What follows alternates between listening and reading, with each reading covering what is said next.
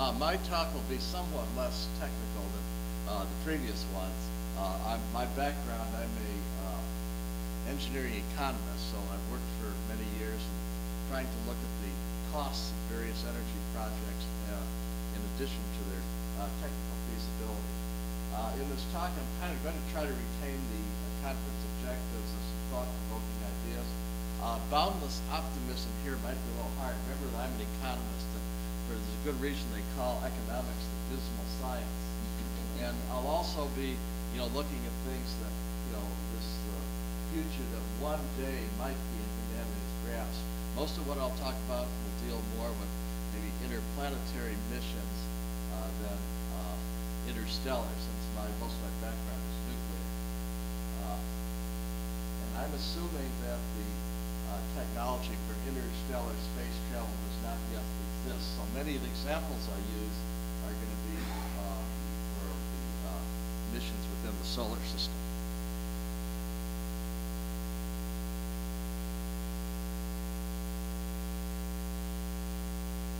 Okay, as an example of something that is more current, I'm going to use geoengineering as an example. Both interstellar spaceflight, interplanetary spaceflight, and geoengineering both require extensive national and international consensus and huge resources. Both will be hugely expensive. We're talking about terabucks, or trillions of dollars. Both are going to be driven by long-term concerns regarding the survival of nations and even the human race. Now, consideration of geoengineering is already a reality. We can look at several different areas. One is the reduction of the effects of climate change, that is adaptation. Looks like the greenhouse gas levels increasing so fast, we're probably going to have a very difficult time getting it back down to the point we negate the effects. So we're going to have to look more at adaptation rather than stopping it. So there are some methods for reduction, and these also are going to require huge resources and huge changes in the earth. Another one is the development of new water supply as a result of prolonged drought in a lot of areas, and this may itself be climate induced.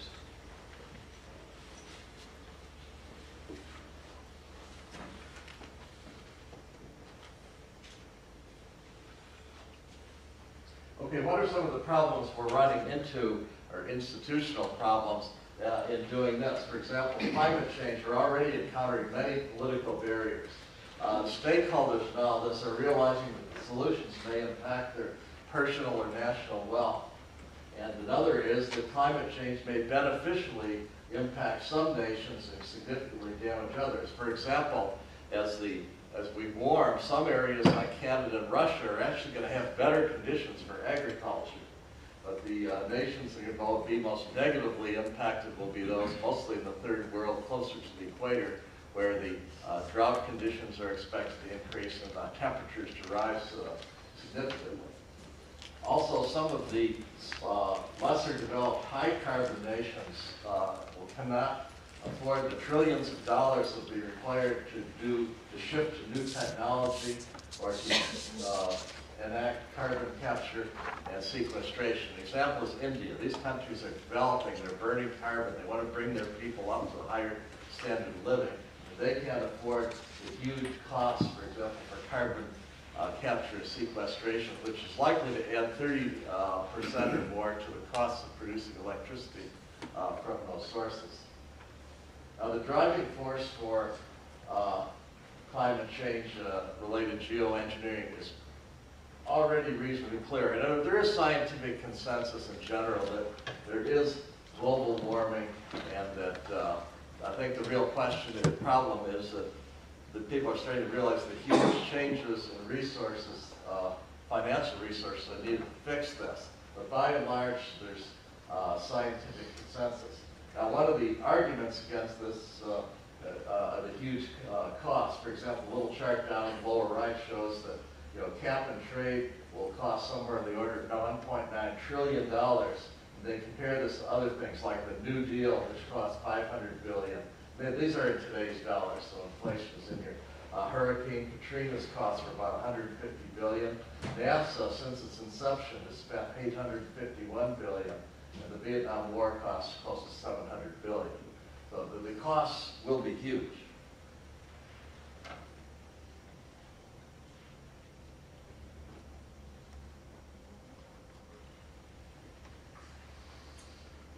There also is the problem, some other political barriers, and this is how to sell this to the public and politicians when a significant proportion of the world is still underdeveloped. Also with interplanetary and interstellar flight, the benefits to humanity are less clear. There will be fewer people that will benefit, so this makes it a particularly hard sell. Also, resource sharing between nations is very difficult to implement. We have had some successes, the International Space Station in disarmament, but believe me, it is not easy to get the work started and to manage these kinds of projects. I have worked myself on some disarmament projects on plutonium disposition, and it just takes many years to get a project going because of the difference in cultures, the difference in business practices, and so forth. And we've run into this a lot with dealing with the Russians.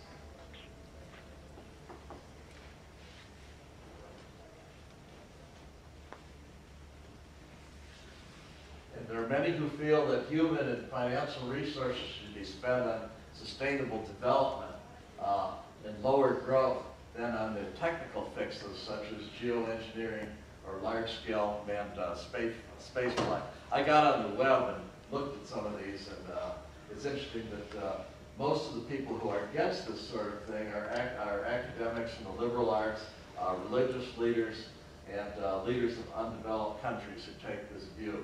I thought it was interesting to find out where the sources of these views came from. And many are skeptical even of advanced geoengineering, and also feel space flight is really in the science fiction category. And then there are also pessimists who say, well, why do we even want to go somewhere else and mess up our planet like we did ours?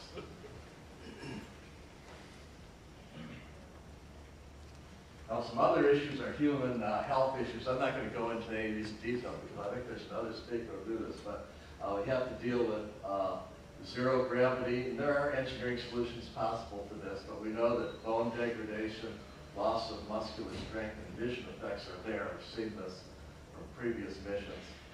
Radiation is a serious problem, but there are engineering solutions possible.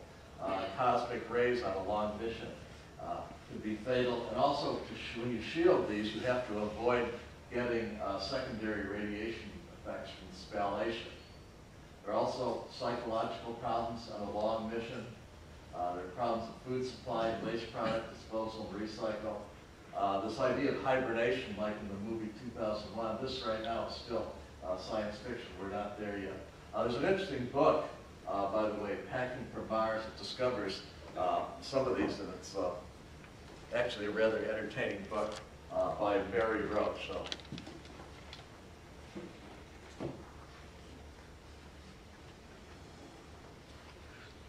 Okay, public risk perception could be a significant barrier to future spaceflight. I know this from being in the nuclear business. Nuclear thermal propulsion from low Earth orbit is really the only feasible method of sending large masses beyond the orbit of Mars. And most technology exists from the ABC's work in the late 1940s to 1970s. You get the high specific impulse, and actually after Apollo, NASA envisioned nuclear thermal propulsion for a Mars mission. At the bottom is shown the spaceship from Discovery from the 2001 movie. So at that time, this was looked at as the next big thing. There's two risks that cause concern to both NASA and the public. First, you need to launch a nuclear reactor into low Earth orbit using chemical rockets. This would scare a lot of people. However, in reality, you're using uranium that has not yet been irradiated. It would actually be less radioactive than the plutonium-38 reactor or sources we put up there now. Also, the fuel for the NTP reactor is a form of highly enriched uranium, or HU, which is the same material used in some nuclear weapons. So you would now be handling this throughout the mission. And this was, NASA re-examined nuclear power for space applications in the early 2000s. And I worked somewhat at Oak Ridge on this JIMO mission. Eventually, the joint R&D program with DOE was dropped, and it was determined that the cost of a space reactor demonstration was very high.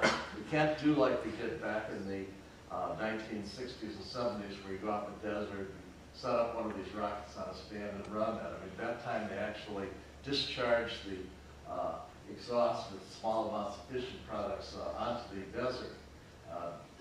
Now you'd have to do this in some sort of building with cleanup. We determined that just a demonstration of this would probably be in the tens of billions of dollars. Also, handling this highly enriched uranium would have a huge impact on NASA operations, because now you get into a situation where you have to have guns, gates, and guards, and high security. And also, space nuclear power is a pretty hard sell to the public. And I know NASA has experienced protests just over the launch of spacecraft using PU-238, such as the Cassini mission. However, I understand this last one was just launched. I didn't hear about any protests, but I'm sure if we launch a nuclear reactor, there will be some. Now, we look at just using nuclear power on Earth. A significant part of the developed world already opposes terrestrial nuclear power, which is actually easier, and would probably oppose space nuclear power. For example, most of Europe, Taiwan, and now Japan are going to move away from nuclear. A lot of this is because of the safety concerns from the 3 Mile Island, Chernobyl, and Fukushima accidents. And there's also concern about the proliferation of nuclear weapons. In fact, you have use HEU now as the reactor fuel proliferation risk. So if we're going to have an international mission, nuclear mission, we're probably going to need to involve some international agency such as the IAEA to regulate this. I'm going to move on a little bit to economics. Our research, development, and demonstration will be very expensive. The nuclear rocket program in the 50s and 70s kind of threw a few $1 billion, that is in today's dollars. We think new regulations and will make this R&D at least an order of magnitude higher. So we're talking now tens of billions to get to something we can launch. But in the long term, however, the nuclear propulsion might be the less expensive. We have a very high energy to mass ratio, about 10 to the 5th to 10 to the 6th, higher than chemical fuels. This is important since launch costs are high. And some of these outer system missions will be too far from the sun for photovoltaics. Now, the solar cell certainly may be a possibility. And as was mentioned earlier, nuclear power may not be sufficient for interstellar spaceflight. Now, the mission costs will be high. If you look at Apollo, they spent around $20 billion. That's in then-year dollars. And the Mars mission would cost, with the base, is going to be in the hundreds of billions. And one nation is very unlikely to be able to bear all costs, especially if we continue to have worldwide economic problems. Launch costs right now, the latest I've seen to low Earth orbit are around $10,000 per kilogram. Geosynchronous Earth orbit are around 20,000 plus. And these are for chemical rockets and ground to space. Now, there are some advanced concepts that could reduce this cost significantly. The space elevator, this is the concept where you have in geosynchronous orbit the end of a tether, and you can actually send then material up the tether. This was one of Arthur Clarke's ideas. Seen one study that calculates $50 a gram. Another is a mass driver space catapult that uses electromagnetic fields to propel the spacecraft partway into orbit. And the study I looked at on the internet had a similar dollars per kg cost, the space elevator. Okay, what are some future occurrences that could boost the prospects for interstellar spaceflight? Well, it looked like there was going to be an eventual catastrophic collision of the Earth with an asteroid or comet. That certainly would get people more interested in this. And Stephen Hawking recently said we need this kind of insurance for human survival. How others, like Alan Guth, who's another physicist, says we might be better off with a giant underground bunker in the Antarctic. Also, if we have some sort of contact with extraterrestrial intelligence, that would certainly cause more interest in some sort of interstellar mission. Catastrophic climate change. One idea here is the space mirrors. There could be other scientific breakthroughs that would make this more technically feasible and less expensive, such as anti-gravity or new energy sources, antimatter, helium-3 fusion. Also, if there's some perceived military applications, you have to remember that a lot of the Apollo mission was done for diplomatic and military reasons. Also, some other just more general, non-technical arguments for interplanetary interstellar spaceflight. That this is a human endeavor in the uniting all Earth's nations. And also that exploration of the unknown is a trait of intelligent beings, including us. And this SETI is this kind of mission. And Carl Sagan also discussed this in his books as an argument for SETI, one being this pale blue dot argument that we're, that somehow we think there's other intelligence out there. Right now we're kind of alone, but it would be good to think that there's somebody else out there like us. Also, for some, the space exploration can be considered almost a religious quest. That is, a search for a higher power or higher intelligence. And this is looked at in science fiction a lot. This is more looking for a non-personal or non-judgmental type of God that Spinoza talked about in some of his works. And that there might be, in other ideas, that there's a superior race of beings or overlords. There are also, in this interstellar space flight, some mythic and poetic possibilities for the arts. It can inspire a lot of things. Also, it can be a stimulus for education, especially science and math education.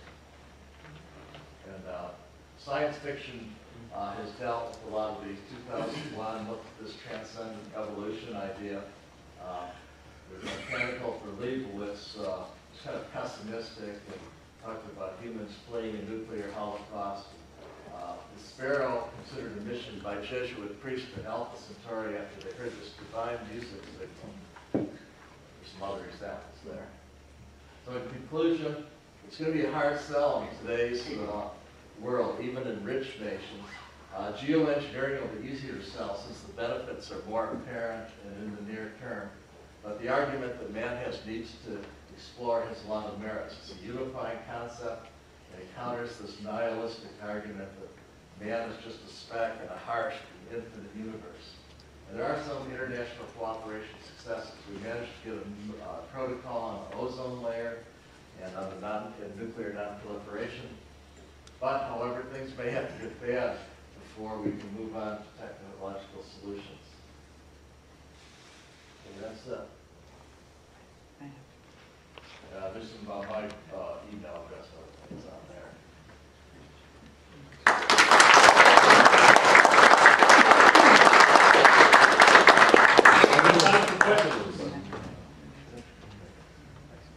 Anybody have any questions?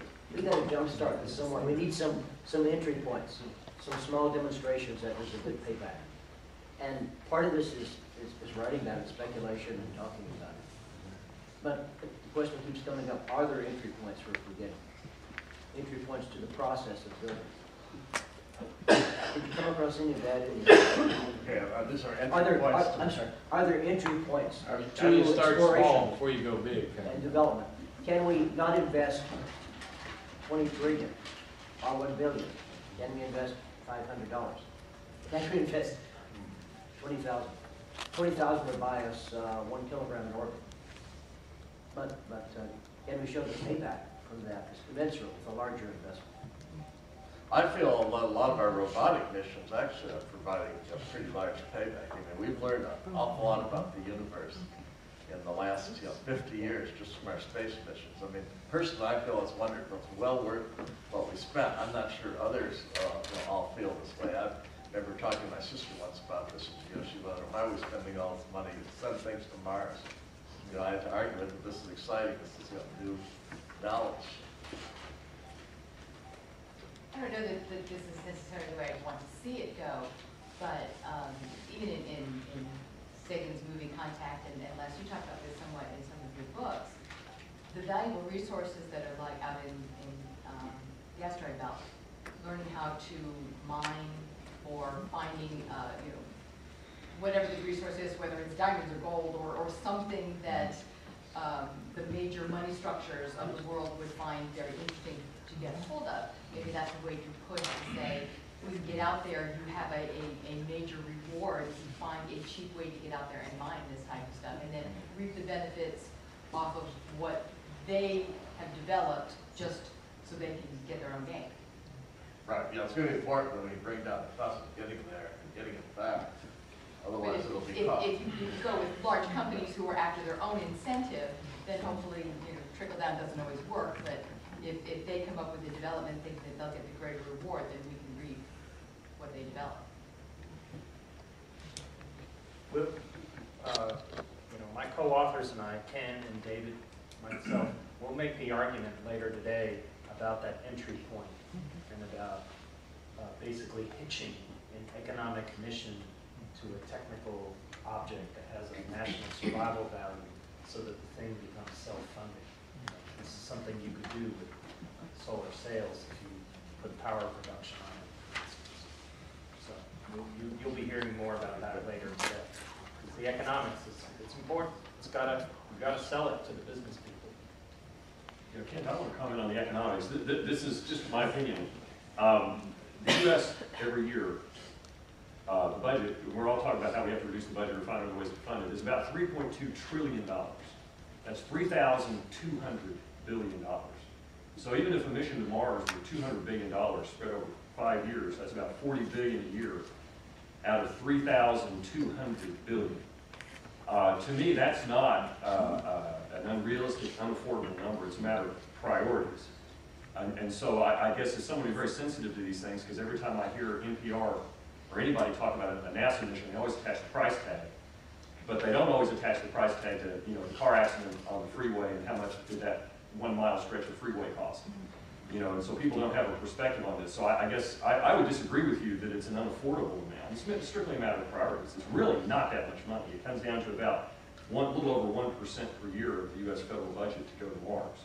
If that were somehow a priority, it's eminently fundable. It's just a matter of priority. It's not necessarily. And you need the political political will, also. Yeah. So it's just a comment about not being unaffordable. It's just a matter of priority. Oh yeah, we have time. We've got a couple of minutes. Along the lines of your remark just now, my collaborators and I are great advocates of electromagnetic propulsion and launch from the ground. A thing called Star Tram you can bring up on the web, and it can get the cost of launch down to $50 a kilogram within existing technology now. But the important thing is that if you do that, if you develop that technology, implicitly you've completely changed the proposition of moving people on the earth. And if you look at the mortality in the United States from automobile wrecks, every day is equivalent to one major air crash. Every day of the year, one major catastrophe of an airplane crash. And the cost of that in terms of medical care is over $600 billion a year. And so if you can get this message across to people that changing the existing paradigm, building a safe transportation system with the required technologies also gets us access to space, then you have a completely different argument. People don't understand risk. For example, a lot of risk, much greater than nuclear power. Much. I think we have one question over here, Ken, and then we cover. Okay, go ahead. We do have time for two because we have a couple of minutes. This was kind of a question I meant to ask Les, but being an economist, you probably have some insight into this. Different propulsion methods require different fuels, and the different fuels, I guess it's energy return on energy invested. Like antimatter, for instance, we manufacture it, would require a fair amount of energy, whereas the light sails require much less, just the manufacture of the sail. How big, this is one of the variables, how would you rate that as far as importance, or how important would that variable be in picking, if there were a number of technologies available to travel to nearby stars, how would you rate the, I guess the amount of energy required to manufacture the fuel to go to a star? How important a variable? I think a lot will depend on the quantities we need. I do know, for example, in looking at terrestrial power, that's a very important consideration. The lifetime energy used to produce electricity compared to what you actually get back. And there actually nuclear is very good in that respect compared to coal and things. But a lot of it will depend how much of the material you need. For example, for space nuclear, the amount of material we use is relatively small compared to what goes into nuclear power plants. So you might be willing to spend more up front to get this particular material that you absolutely have to have for space power. Yeah, Carol had a question. I think this is the last one. We're pretty much here because we've self-selected, we're interested in a topic, we support it. I think what we really need to be looking for in addition to technical solutions is how to convince Jedermann that it's in their self-interest to go do this. What is the self-selected, self-interest, survival, economics, whatever?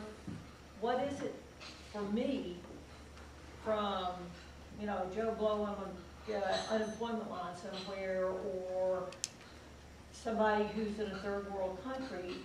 We have to identify a personal reason to want to support it.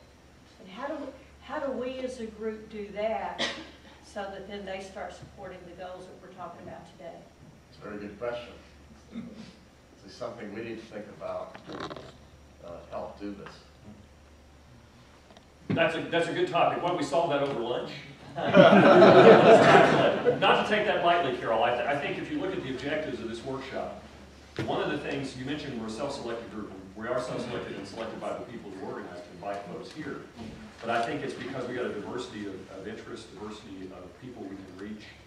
And I think that kind of collaboration among this group is something we need to talk about, is how we tie in with other efforts like Town Zero, how we tie into Project Icarus, how we tie into media, all those kind of things. I agree with you, and I think that I'd like to see us get some kind of focused internet group where we can keep each other apprised of what we're doing, coordinate that, and try to do something like that. Yeah, push the wave out. Yeah, we did absolutely.